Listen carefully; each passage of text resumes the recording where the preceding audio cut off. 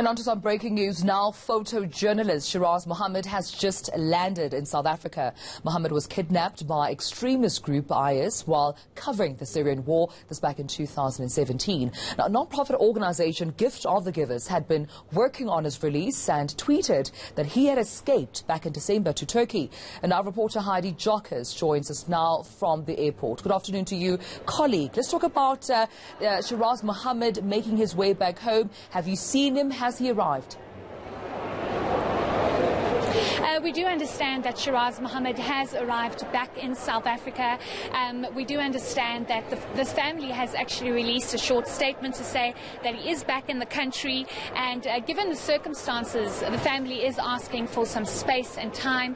We do understand that it, of course, has been a very difficult time for the family, given the fact that Shiraaz Mohamed was kidnapped 3 years ago in January of 2017. It is now January of 2020, so one can only understand what the family has gone through, as well as Shiraaz Mohamed, given the fact that he did go to Syria in January of 2017 as a photographer, trying to capture what had been going on in Syria, and he was then kidnapped. So it has been a very difficult time for him. The Gift of the Givers have, of course, been involved in trying to assist him as much as possible and try to get him back into South Africa. However, they did later on pull out of assisting the family and Shiraaz Mohamed, and did indicate that they are going to give the family an opportunity to rather do so.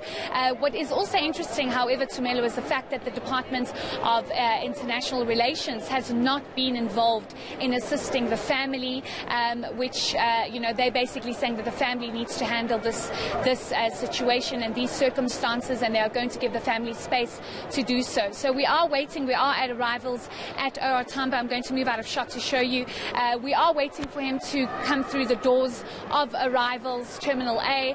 We're not exactly sure whether or not he will come through those doors, given the fact that, of course, he is probably very much traumatized, given the fact that he's been kidnapped for 3 years, and, of course, in very unpleasant circumstances. And from where you're standing, Heidi, are there any other, government officials? We know that the family, at least, has asked for some space and privacy as they deal, of course, with his return back home. But the Gift of the Givers, number one, have been at some point involved in this case. Even though they pulled out, they've been quite vocal, even speaking to the media, even to us right here on ENCA.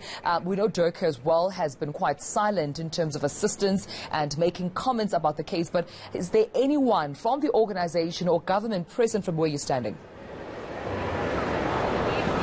No, Tumelo, there is no government official that is present at the airport at the moment. We did speak to Durko this morning. ENCA did engage with them about their involvement and their assistance with getting Shiraaz Mohamed back into the country. However, as mentioned, they did indicate that they are giving the family some space and time to deal with this. So as it currently stands, there is no, if I can put it this way, support from government to assist this process. As I mentioned earlier, one can only imagine what Shiraaz Mohamed has been going through, given the fact that he has been kidnapped. It's been 3 years since he's been back home, and just a few weeks ago, if I'm not mistaken, or if it was a couple of months ago, Shiraaz Mohamed did send out a video pleading for help, begging for help, saying that he needs to get out of there. So it has not been an easy process, and of course one would expect and hope that government would try and assist in this circumstances, but there is no government official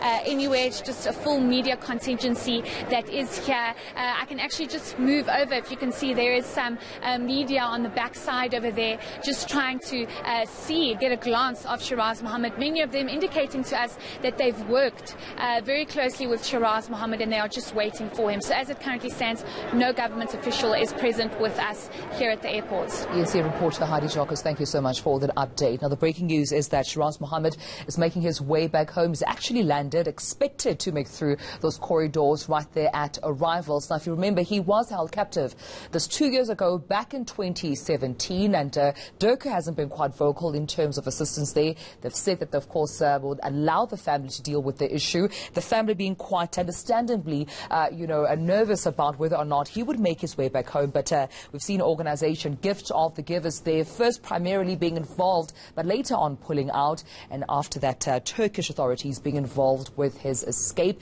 And now he's back home in 2020. But we'll give you updates on that story as we continue.